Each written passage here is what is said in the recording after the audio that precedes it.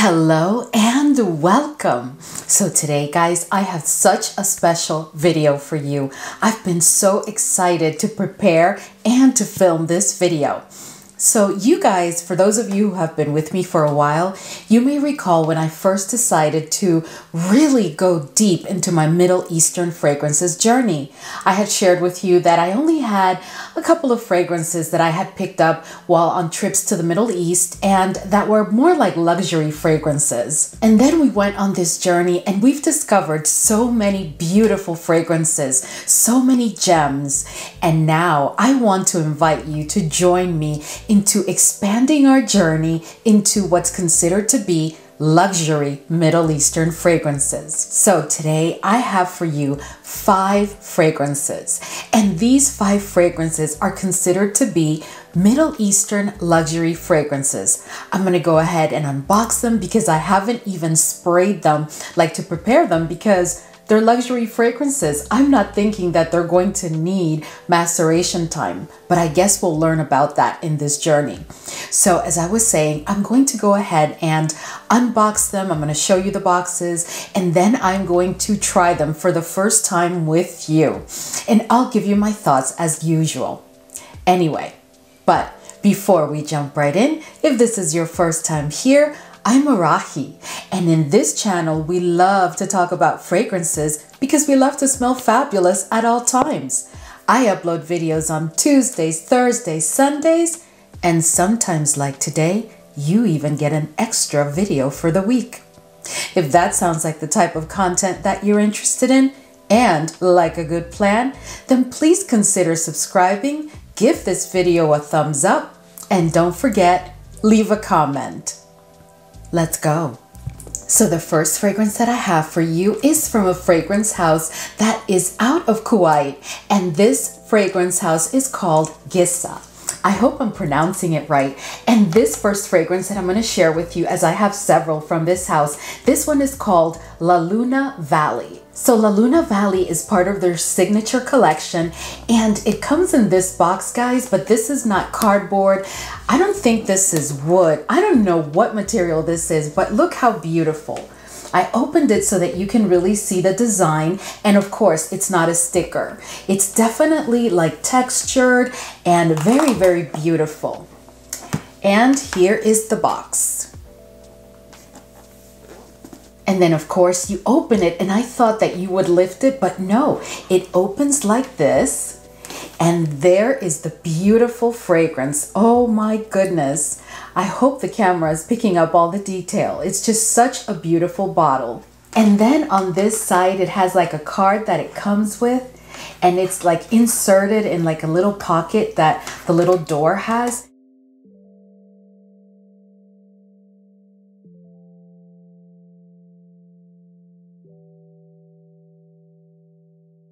And of course, nothing in this bottle is like a sticker. It is so weighty, very, very heavy.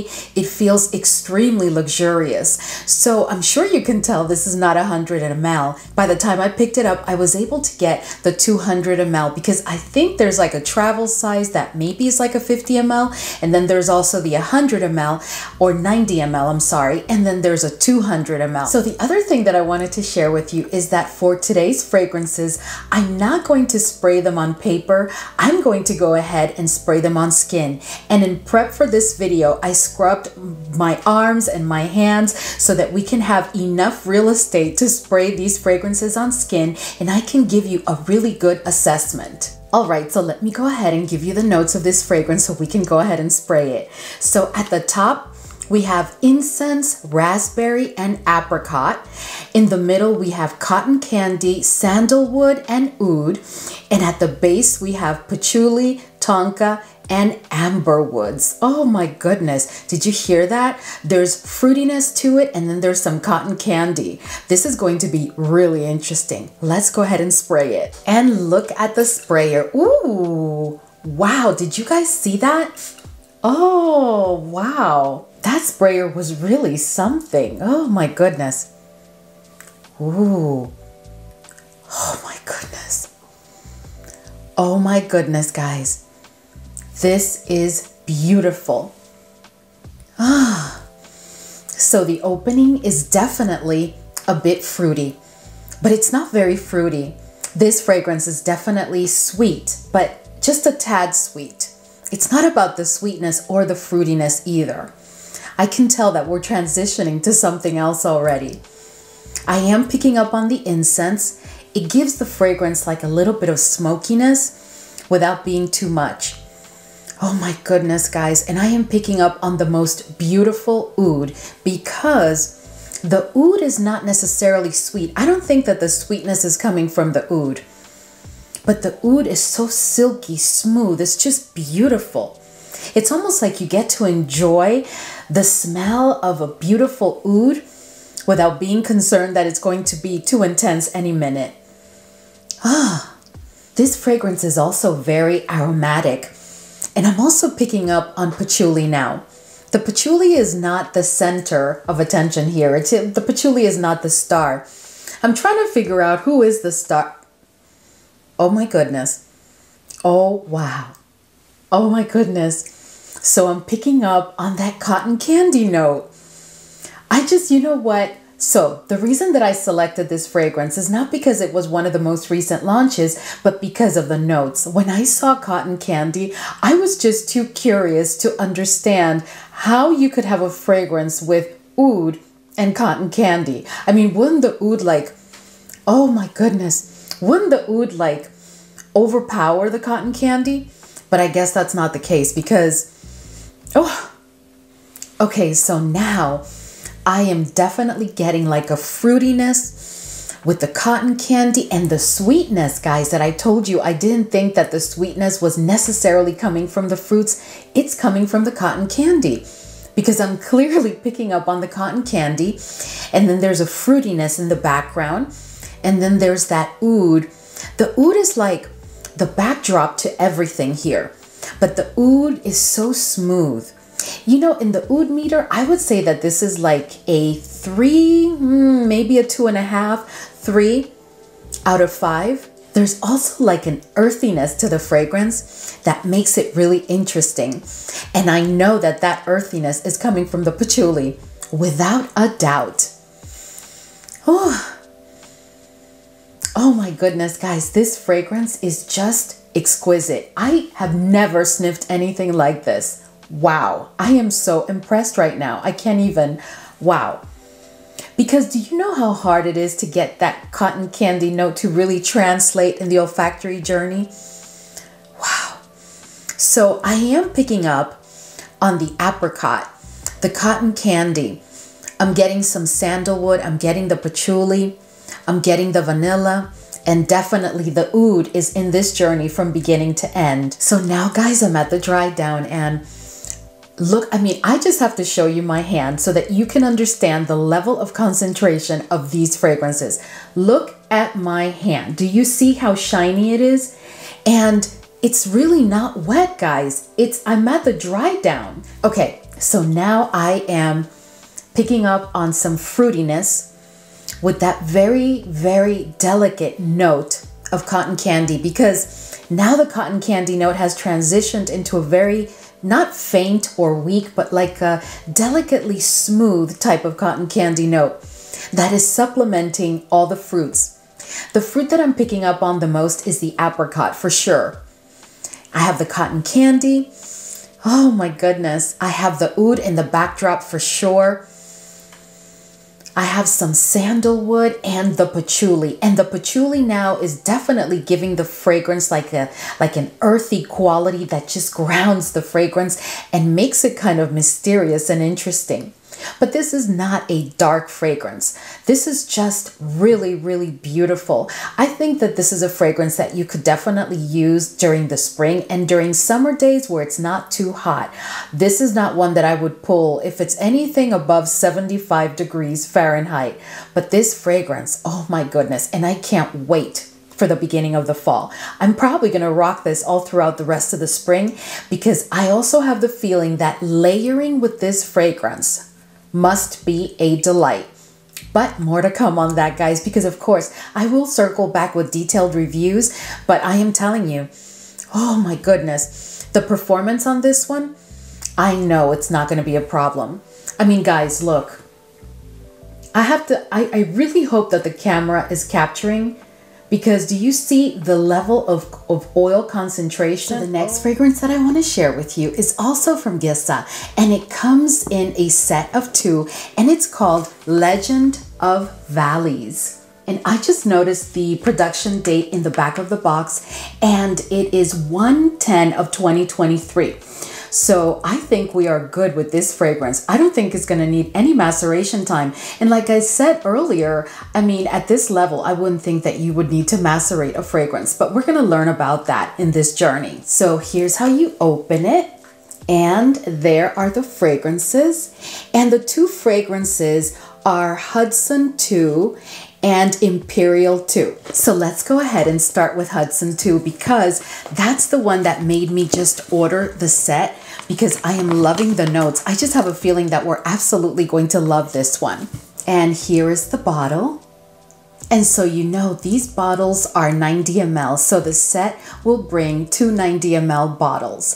So anyway, this one is Hudson 2, and let me go ahead and share the notes before we spray it. So the top we have rose and fruits, in the middle we have white flowers and saffron, and at the base we have amber, musk, and tonka. Oh wow, I can't wait to spray this one. All right, so let's go ahead and spray it. And for this one, I am going to spray it in the upper part of my arm, since I mean, guys, look at the oil concentration of that fragrance from La Luna, remember? Look at that. And it is in complete dry down without a doubt. Okay, let's go ahead and spray this one. So here we go. Ooh, that's, oh my goodness. Oh, wow. Oh my. I am loving this one. Oh my goodness. This is so good. Okay, so this fragrance is quite ambery, and it definitely opens with that rose, but the rose is very well mixed with like some fruits. And what I'm trying to figure out is, what are those fruits? I can't put my finger on it. There's also like a freshness to the fragrance, and I can almost assure you that there's bergamot and or lemon in this fragrance, because it opens quite fresh with a very young rose. And then I'm immediately now picking up on some white florals. This one is really beautiful. So let me tell you, this fragrance does not have necessarily what I would call a Middle Eastern presence to it.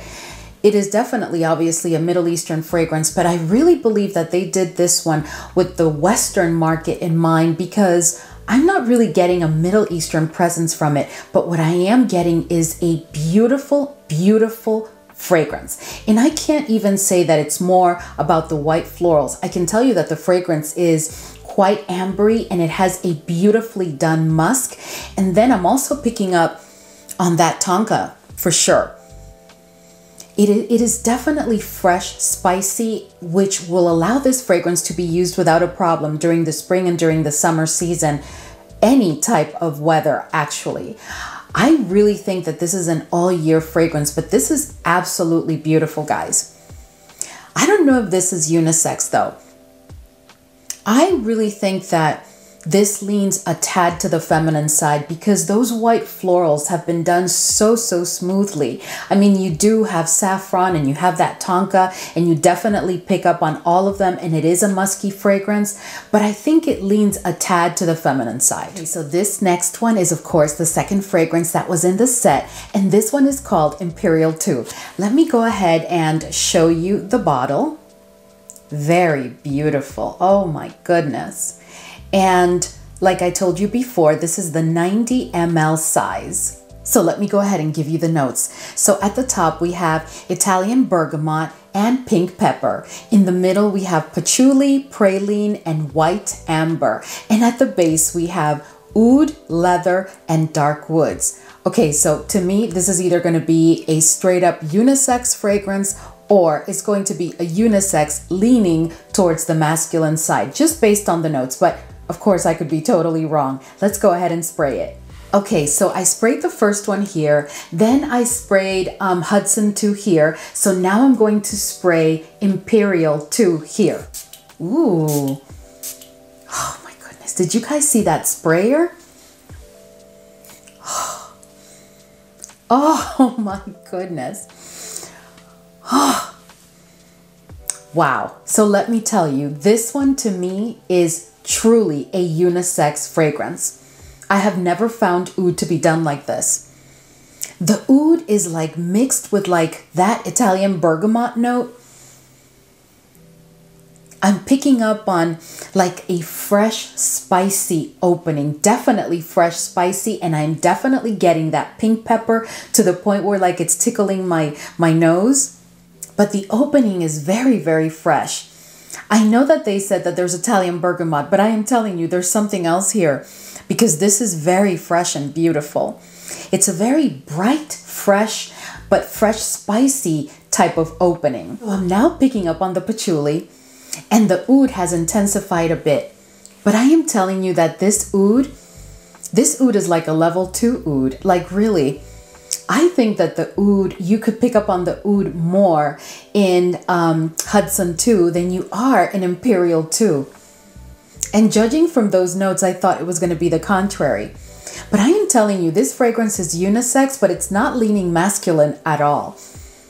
This is truly a unisex fragrance. I am getting that leather now, but the leather is so smooth, and the leather is pairing perfectly with that very, very silky oud. That's the word that I wanted to use, silky oud. It is that smooth. It almost feels like silk oud going through your nose. Wow, this is really, really beautiful, guys. Please let us know if you've tried Imperial 2 because wow, I thought that this was really going to lean masculine, and because the fragrance comes in a set, I thought that maybe, you know, Hudson 2 would be the feminine one and maybe this one would be the masculine. But no, this is really a unisex fragrance. It does not lean at all towards the masculine side. And the other one, Hudson 2, to me definitely leans a tiny bit towards the feminine side. But oh my goodness, this is incredible. These two are beautiful. And you know what? I am so looking forward to like layering them because just from the smell that I pick up, I can tell you that layering them is going to give us an incredible combination. But of course, more to come. I'm going to move on, but I will circle back with reviews on these two. I'm not really concerned about performance because again, I mean, this is like 20% oils for sure because guys, look at that. I mean, you know how long ago I sprayed my hand and you can see it looks like it's wet, but it's not, it's oils. This is really, really cool. Anyway, moving on. So this next fragrance is from a totally different fragrance house. It's from a fragrance house by the name of MAJED Oud Perfumes. And this fragrance is RANNAN VIP Red. And it comes in this gorgeous, gorgeous box. And this area here, it's not a sticker, guys. This is like velvet. And this is like embossed font. Ooh, oh my goodness. Wow. Do you see how that opened? Look how beautiful, guys. And here is the bottle. All right, so let me go ahead and tell you what the notes are. So the notes for this one, at the top we have bergamot and tangerine. In the middle we have jasmine and lily of the valley. And at the base we have musk and vanilla. Okay, so let's go ahead and spray it. And I'm going to spray this one. Let's start with spraying it on my hand. Wow. Ooh. Oh, wow. Oh, this is glorious. Oh my goodness. Okay, this is fresh, fruity, and musky. This opens very citrusy. You can clearly pick up on the bergamot and the tangerine in that opening. It's a very citrusy opening. It almost reminds me of Expressions 4. You know how the opening of Expressions 4, not that they're similar at all. I'm just saying that it's a similar opening because it's very heavy on the citrus notes. I'm picking up on that tangerine even more than the bergamot. Oh my goodness. And the tangerine is very like juicy and sweet. This is a sweet fragrance. Not like overbearing or obnoxiously sweet, but it is a sweet fragrance. So it opens very citrusy. Definitely the tangerine is the star of the fragrance right now. And I'm getting a lot of vanilla also. The vanilla is just beautiful. But I have to tell you, I don't think that I have a fragrance in my collection or a fragrance that I've ever sniffed where the tangerine is this real. I mean, guys, the tangerine is the star of the fragrance. I'm getting the tangerine. Now I'm getting its tangerine, definitely the jasmine, a little bit of the lily of the valley, and I'm getting that vanilla. But this is gorgeous. This is, I mean, I can almost bite into this tangerine. So if you don't like tangerine, this fragrance is not for you because this is like so real. But if you're into tangerine, if you're into that citrusy, real, like very, very like photorealistic type of tangerine, fruity and juicy and sweet, oh my goodness. And the freshness of the opening does last quite a bit because it's not until the official dry down that I just feel like it dissipates, like it really went away. But the fragrance is not cloying after that because the tangerine is still present. It's not as fresh as in the opening, I guess is what I'm trying to say. Wow, this is just magnificent. Another success. Love it.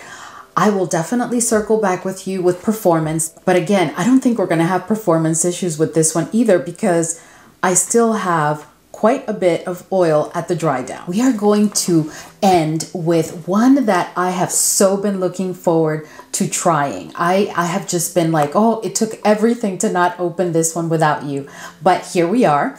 And this one is from Gissah only. And this is One and Only. And it comes in this beautiful box. Here's the back of the box. And then this is how it opens. And there is the fragrance. Look at this, guys. Wow. And then do you see on this side, of course, I'm going to tell you what it says there in a minute, but look at that presentation. It has it, I think, in Arabic at the top, but at the bottom it says, embracing your femininity and innocence, crafted to embody magnificence so you soar among the vibrant skies so delicate. You reign as you fly, you captivate and dominate, you sparkle and radiate with your still and charm. Light dims witness to your glow. With your greatness, our universe overflows. Wow, that's pretty beautiful. I think that's pretty interesting. And here we have the bottle. Absolutely gorgeous. Oh my goodness. And it has the plaque, of course, down there with the name like the others. And look at this cap, guys. Oh my goodness. Just beautiful. Look at the detail on that fragrance. Wow. Do you see that? And of course, this is a 200 ml bottle. But look how gorgeous the color. And it's very, very heavy. It feels so, so luxurious. I'm thinking this is totally feminine based on the color, but you never know. So let me share with you the notes of this one. So at the top, we have bergamot, passion fruit, and peach. Now, you know I had to pick it up, passion fruit. And then at the heart, we have geranium flower, caramel, and jasmine. And then at the base, we have patchouli, ambergris, and white musk. Oh my goodness. Okay, let's go ahead and try it.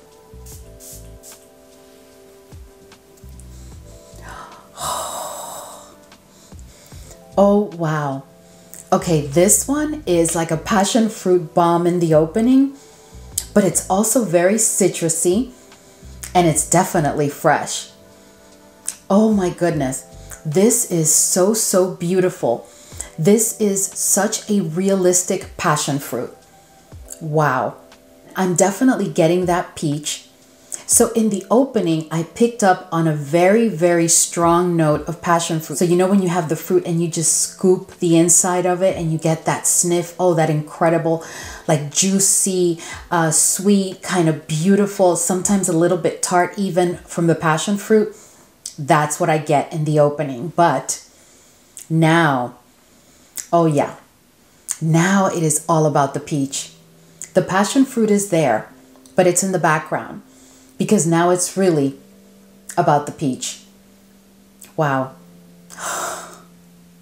This is incredible, guys. Oh my goodness. You have to tell me if you've gotten your nose on this one, because this is gorgeous. This is just perfection. Now I can clearly tell that we have the peach with the caramel, and I'm getting little hints of patchouli, but the patchouli doesn't really have a strong presence because the peach is controlling. The peach is the star here. Wow. And this is beautiful because you have the peach and then you have like a faint passion fruit, and then you have that mixed with like the caramel. So the sweetness has intensified, but the peach has intensified too. This is a very, very ripe and juicy peach. Like when you bite into it and that peach is right on point. Oh yeah, this is so realistic, guys. I am picking up on the jasmine, but not much. The jasmine is really in the background, just like the patchouli, because again, the star here is the peach and that caramel. So it's like the peach and the caramel with a backdrop, like with a foundation or core of like musk. Yeah. Wow, this is beautiful. This is very, very different. I never expected this to be all about one fruit and then with that beautiful caramel, because this is primarily about the peach. If you do not like how a natural peach smells, you're not going to like this fragrance. But if you like that ripe, juicy, sweet peach that when you bite into it, you can smell it, that's what this smells like. And then imagine if you sprinkled that like with a little bit of caramel. Oh my goodness. And then you have like a little bit of the tartness of the passion fruit coming through. Like I can clearly pick it up. It is just so beautiful. And so different. But guys, this is so realistic. I don't know how they did this. This is a very realistic peach. And then there's the jasmine. The jasmine is there and the patchouli, but they're definitely in a supporting role, maybe even like a third role, because this is really the peach, the passion fruit, the caramel on that musk base. But this is very different, very beautiful. This is perfect for spring and summer. This is perfection actually for spring and summer. Oh my goodness. Oh yeah. Oh my goodness. I am loving this one, and I am loving this bottle. Oh my goodness, I am so happy with this one. Oh, all right, guys, so we've reached the end of this video, and I just wanted to come today and start to share with you some luxury Middle Eastern fragrances. Please let me know if you've picked up any of these fragrances, if you had heard of them. I'm sure that you have heard about some of them, if not all. And if you have them or if you're planning to try them, please let me know your thoughts in general. I really think that all of these fragrances are exquisite. And what I'm loving the most is that they're all very different. So I really covered a lot of bases here. I mean, La Luna is just an incredible oud. Honestly, that oud is just, I really have to wear it more. And when I circle back with you, I'll give you more details, but I am so impressed with this oud. If that is how Gissah does oud, I'm going to be picking up so many more from their house. And then the way that they do fruit in this photorealistic way, oh my goodness. Like I saw this in One and Only, which is this one, but then I also understood that maybe that's part of their DNA, because in Hudson 2 and Imperial 2, I am finding very realistic notes, very realistic. And then when it comes to RANNAN, oh my goodness. I mean, incredible. And as usual, thank you so much for hanging with me today, and I will see you in the next video.